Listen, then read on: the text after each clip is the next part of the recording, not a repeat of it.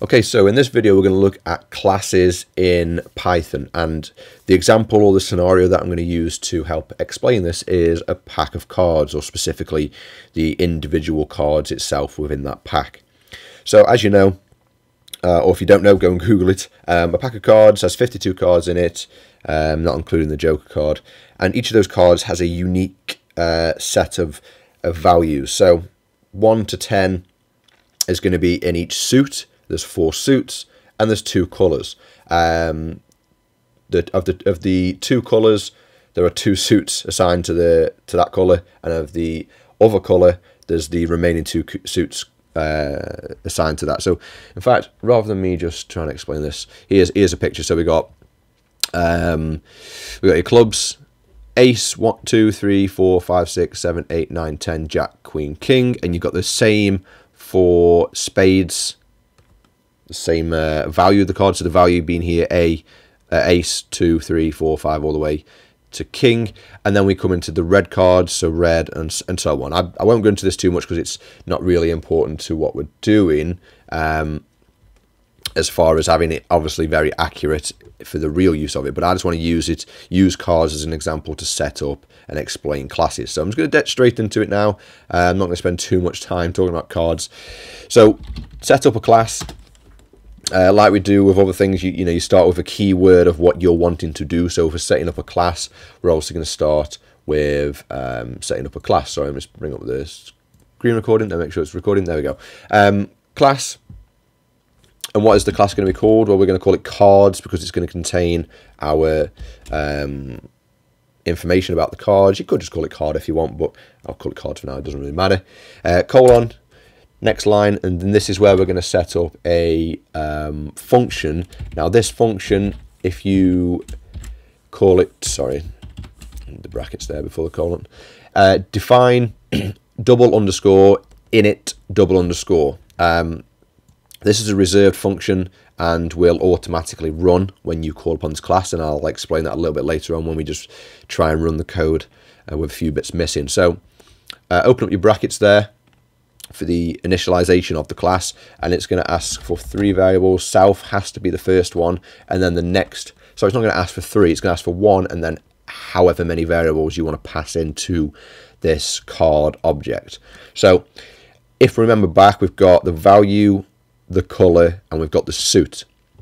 So we've got value, color, and suit. Now obviously, you've got to keep referring back to, and I'm just going to go back to the list of cards there. You've got to keep referring back to the list of cards unless you're not very familiar with it. But that's it, done for now. We're telling the card that when it runs and it initializes itself, we're going to have these 3 values passed in. So what we have to do is we have to say self.value is equal to value. And I know we're using 2 sort of variable data names for the same thing, but it really doesn't matter too much here. So self.value, self.color is equal to color, and self.suit is equal to suit. Pretty straightforward. This way you can obviously see and get your head around it. And that's pretty much it done for our class. We've created it. When we call upon this class, it's going to ask for those 3 bits of information. So I'm going to set up a single card here. So card 1. It's a new object, new variable. It's going to be equal to cards, and then open and close bracket. Now I'm going to run it at this just to show you what happens, and to explain this a bit further. So this is the error obviously I'm wanting to happen. It says type error. The initialization function is missing 3 arguments: value, color, and suit. So I haven't given that information to the class cards when I've tried to create an object of this class. So try to create a instance of that class as an object. So it wants those 3 bits of information. So go ahead and give it. If I'm looking at the cards here, I can see I've got Ace, 2, 3, 4, 5, 6, and so on. So I'm just going to pick 6 as the value. The next bit of information it wants is the color. Now I'll just put 2 quotes in here. If I'm going to choose the diamond suit, then it has to be a red color, so red, and then it's finally going to ask for the suit of the card. So 6, red, diamond, diamond. So now if I give it a run, we get nothing happen, seemingly, obviously no error, it's all working fine. We haven't asked it to do anything on screen yet. So here's where we can print the card 1, and again I'm just going to print like this, which is going to throw up an error. So if you understand what the error is, don't worry, I'm not just not understanding what's going on. It's printing the object itself, so where it's stored in the memory. Now we don't want that, we want the values, so we have to specifically call for those values. So card1.value, card1.color, and card1.suit. So now if we give it a run, because we've asked for those bits of information, it will print out 6 red diamond. Now obviously this is all information that would be useful if you were to set up a game. You wouldn't necessarily just sit there printing out 6 red and diamond. You would use that information to determine the outcome based on a set of rules for that card game. So that is pretty much it in a nutshell.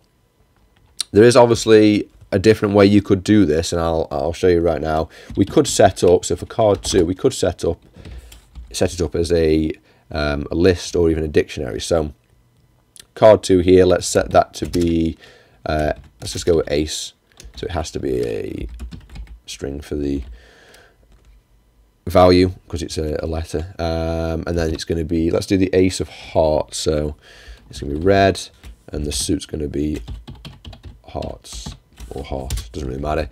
And then because we've created that, I'm going to print it out, card 2, print. So you can see it does, within reason, pretty much the exact same thing as our class setup, but obviously in only 2 lines of code. A couple of things that are not wrong, but not great about this way of setting up a card to hold these 3 different bits of information, those 3 bits of different data about the card. One is how it gets printed out. We don't want this information. And if we wanted to print only information at, say, the index 0, obviously we can. So we can just print just out A, and it doesn't include, obviously, this punctuation. But then you start to get into this situation whereby you have to remember what's at position 0, 1, 2, and so on. And there's no way of telling what type of value is at position 1. So obviously that would be position 0, that's position 1, and that's position 2. So the information here is the color of the card. Now if I go back to our class, I can see that card1.color is going to return the color. I know that. Card open close square brackets with 1 in the middle, I don't know what that's going to call.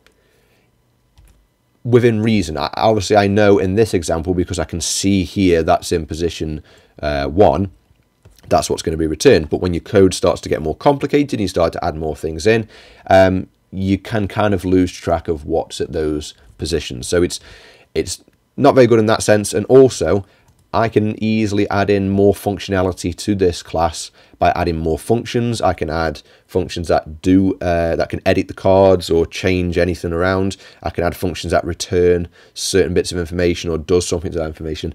You can just expand the functionality surrounding this card, or the object that I've called card. So the example isn't just limited to a pack of cards, like playing cards. You could do cars, so you could have the, and I say cars, C-A-R-S, I know I've used a word very similar to cards, but cars have the make, model, engine size, colour, whether it's front wheel drive, rear wheel drive, all-wheel drive, what type of fuel it uses. There's all those different bits of data surrounding one object that we can bundle together and keep in one class. So it's a lot more useful, a lot more there's a lot more expansion available for this method of creating objects. So I hope you found this useful. Go ahead and practice this. Do it with cards, do it with cars, do it with something else that has multiple bits of information surrounding itself. Okay, so thanks for watching. I hope you enjoyed this and you found something useful, and I'll see you in the next video.